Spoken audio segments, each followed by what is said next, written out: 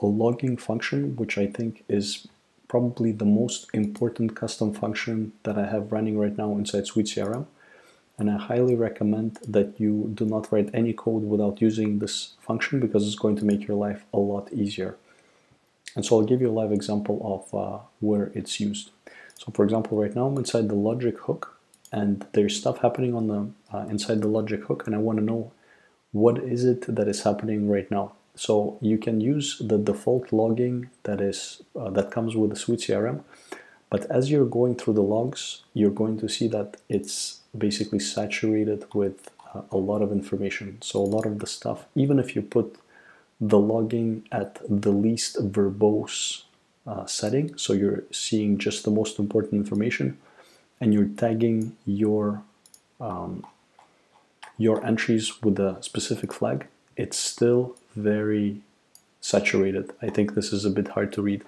So this specific function, what allows you to do, it allows you to create simple entries like this. So you can include either an array as the first parameter, then you can include your text, and you can even pass it an object here, which is going to print out the whole object that you're currently working with. So actually I'll give you an example. So when you're working inside, when you're submitting this function without an array, so it's basically an empty array here, I'm going to show you here, like so.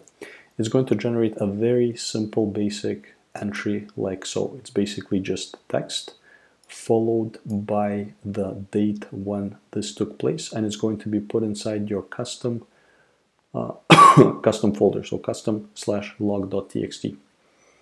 If you decide to put an array, so something that contains a value, you're going to get a more details. So it's going to return the value of the array first, the time when this took place, and the full stack trace.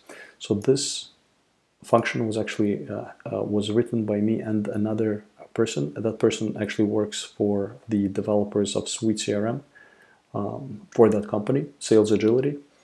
And that person actually suggested adding this line. So it's super useful. It shows you exactly what file was used, like inside which file this function was executed. So you get a stack trace exactly inside which file and exactly the line, so you never get lost.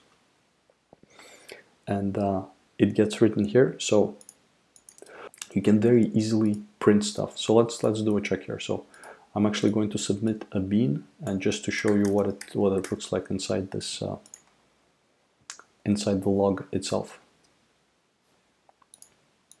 So this function right now is inside an after save hook. So when I do save like so, and I go to my log file,